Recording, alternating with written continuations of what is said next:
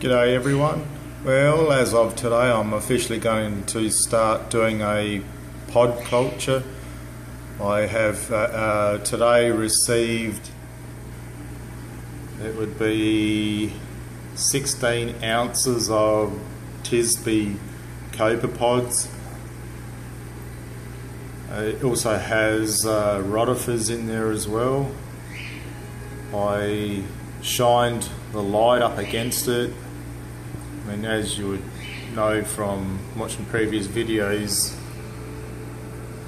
you're never going to be able to pick anything up on camera, because Tisbe copepods are one of the smallest ones and perfect for mandarin dragonets, which is what we do eventually want to get.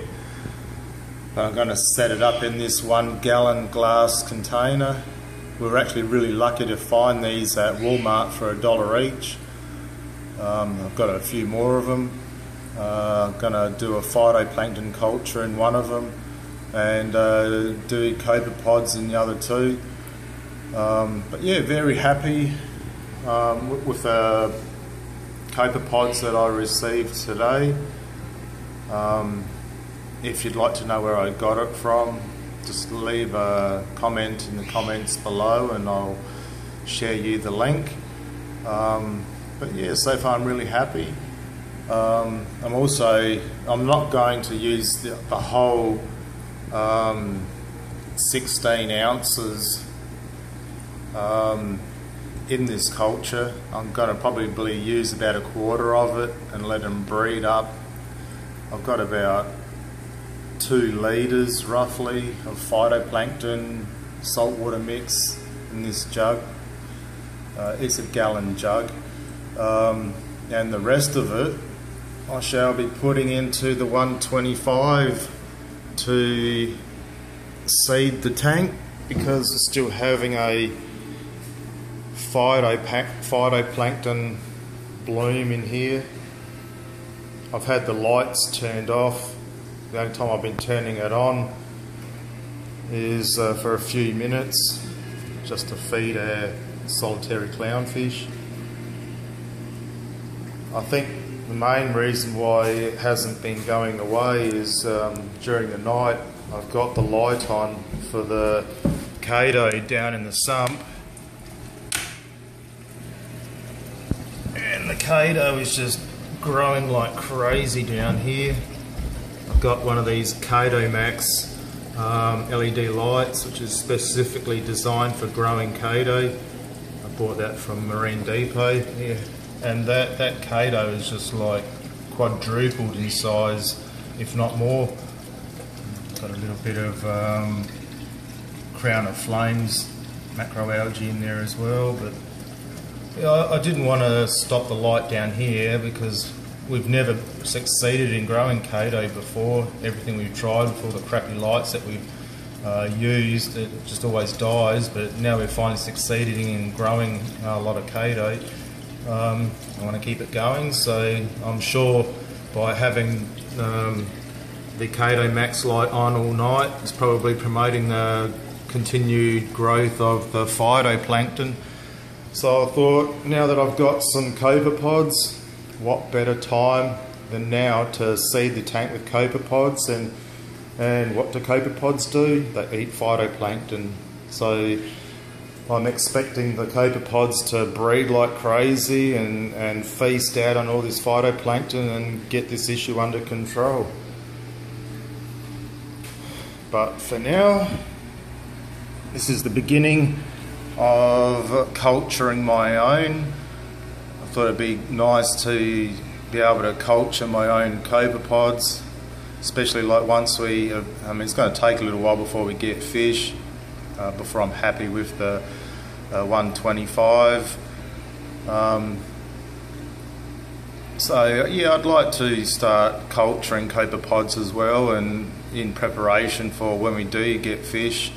I've got everything well underway and all mature, and I'm experienced in what I'm doing because I've never cultured copepods before, so it's going to be a learning experience for me. And so yeah, I'm going to end up having one of these jars for culturing phytoplankton and 2 of them for culturing copepods, and however often I need to, I'll drain out probably half of the copepods and put it in the main display tank, just to keep things going.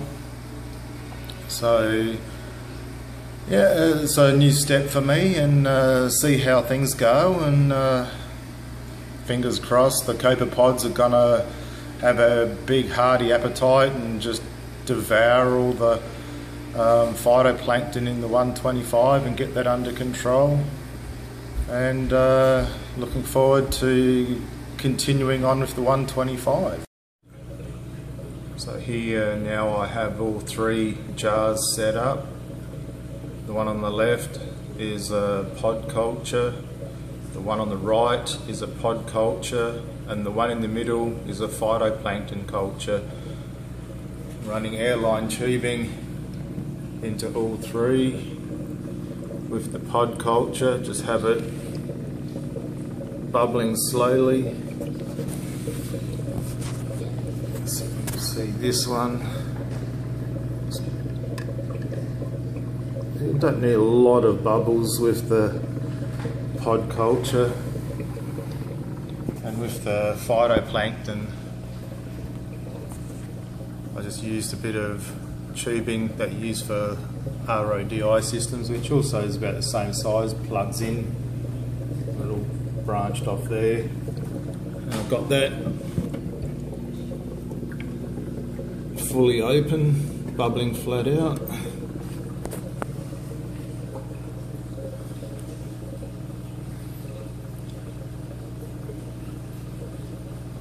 So it'd be good to be supplementing my pod population in my 125 by doing my own culture. I'll probably see how long it takes.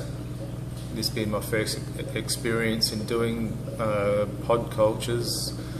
The idea is as they eat the phytoplankton, the water will gradually turn more clear, and then as that happens I'll be able to take some phytoplankton from there, because usually every 5 days to a week you need to split the culture. You can't leave it go too long. I've found from experience if you leave it for about 2 weeks without splitting it, it just ends up crashing. So I'll see how long it takes for the pods to eat the phytoplankton, and if I'm lucky it'll take about 5 days to a week, and I'll be able to split the culture and put a quarter of that in there and a quarter of that in there, and it'll work out perfectly. And what I take out of these, the pod cultures, I can put in the main display and just keep reseeding and building the population in there. I put about a quarter of the pod bottle that I bought in there and a quarter of it in there, so half of it did go in the 125. So yeah, looking forward to now doing my own pod culture and feeding it with my own phytoplankton, and have the copepod population increasing sufficiently in the 125 to eat all the phytoplankton that seems to be booming in there. So let me know what you think in the comments below, and if you like the video, give it a thumbs up. And as usual, if you're not subscribed to my channel, don't forget to hit that subscribe button, and I'll get back to you on the next video.